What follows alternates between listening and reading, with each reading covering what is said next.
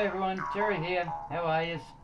Last week I bought my first musical instrument. Usually I make these things out of a few sticks or terracotta pot and an old mattress, something like that. Something to bang on. I've got no musical talent whatsoever, hopeless, but love music and love making noise. So anyway, I've always wanted what's known as a Jaw harp or Jaw's harp. They're one of the oldest instruments in the world, or man-made instruments in the world. They're in about 90% of cultures in the world. They've got 100 different names, but modern day, a lot of people know them as a Jaw's harp, even though they have nothing to do with Jews, nothing to do with Jerusalem or anything like that. It's a slang term coming from the original name, which was Jaw's harp, which is a harp that sits in your jaw. So this is it.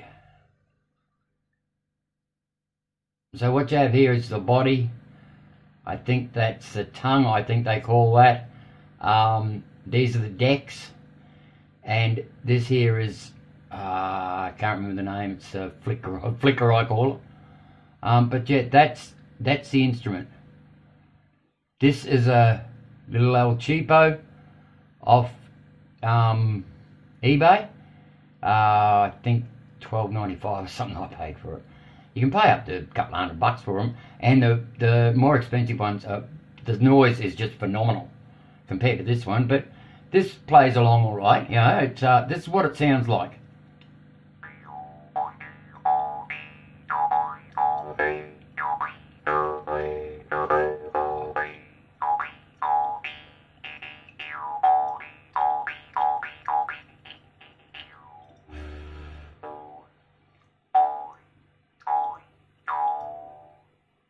So yeah, it's a bit of fun.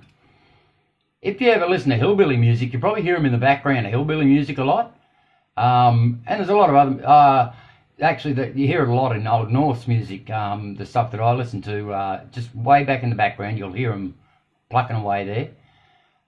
So yeah, I've laid down a bit of a track, just to sort of get an idea of what I'm playing and what it sounds like and that sort of thing. And it gives me something to have a reference back on in later times when I improve on it, hopefully. And I can look back on this and say, wow, that was shit. You know. Anyway, here's the track. I'll play it for you now. And I'd love comments and let me know what you think of it. Is it rubbish? Is it not worth continuing? What's the story? I'd love to know about it. Anyway, bye.